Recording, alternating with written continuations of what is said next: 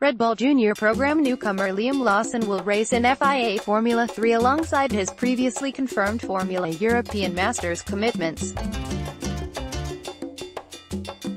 The racer from New Zealand, who secured the energy drink giant's patronage after winning the off-season Toyota Racing Series, was announced as a Moto Park driver in the new FEM Series last month. The 17-year-old has now joined Dutch outfit MP Motorsport for the first season of the new-look FIA F3 Series as well, and should be able to contest the full schedule in both categories as there are no clashes. "I'm very much looking forward to racing in front of capacity crowds during Grand Prix weekends. It will be a whole new experience," Lawson said. "MP is a great team, and they've been very welcoming.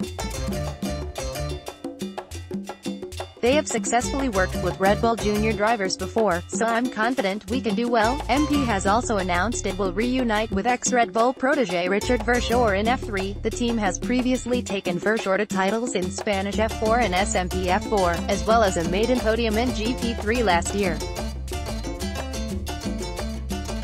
Verschoor drove MP's Formula 2 car in pre-season testing, but has ultimately settled on an F3 move. "It took me a while to decide, but I'm glad I set my sights on FIA F3 together with MP Motorsport," said Verschoor.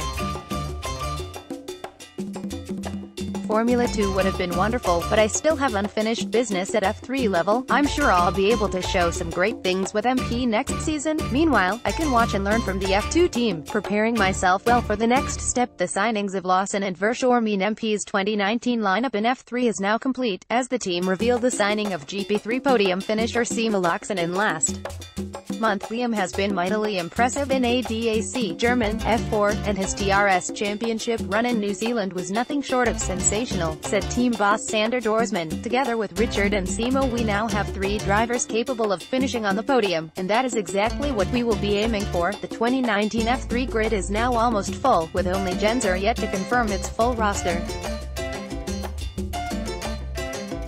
Share this article on Facebook, Twitter, LinkedIn, email.